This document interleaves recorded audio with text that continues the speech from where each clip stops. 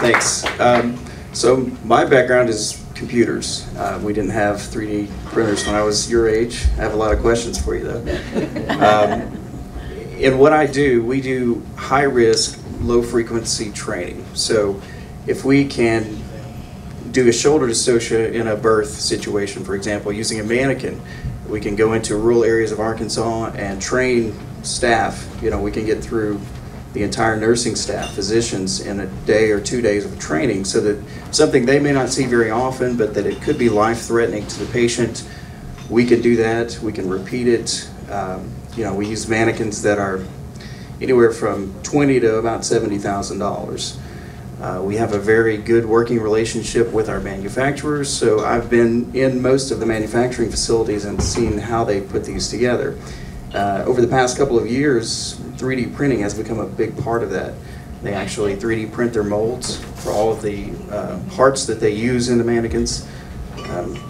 When I was at Children's Hospital, we actually were faced with setting up an ECMO program, training with mannequins that cost $60,000. But in ECMO, you have to use a cannula that's full of liquid, which you don't really want to do with a $60,000 computer. So what is ECMO? I'm going to stop you there.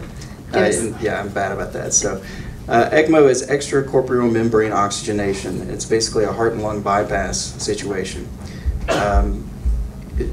A lot of the simulations would involve problems with the pump that creates a high pressure situation, which for me means it's probably going to leak in my mannequin.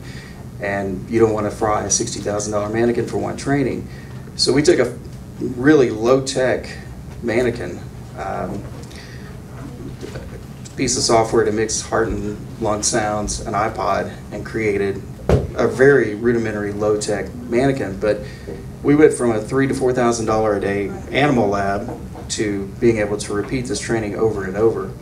Well, Linda got me intrigued with 3D printing about 1.5 years ago, and just all the ideas that we're coming up with in the sim lab now, that we can, you know, create everything from surgery situations that, you know, they don't have any high-tech solution for right now, or that consumable parts would cost $300 or $400 every time we perform the event.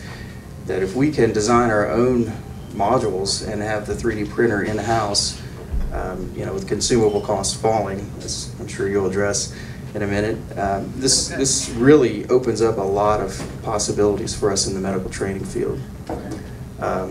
We are working on a business plan right now to try to find the right match to get one of those at UAMS, and we're working on some possible solutions for training problems that we have now that we're going to actually have the 3D systems people print for us and try to implement into our training. Sounds good.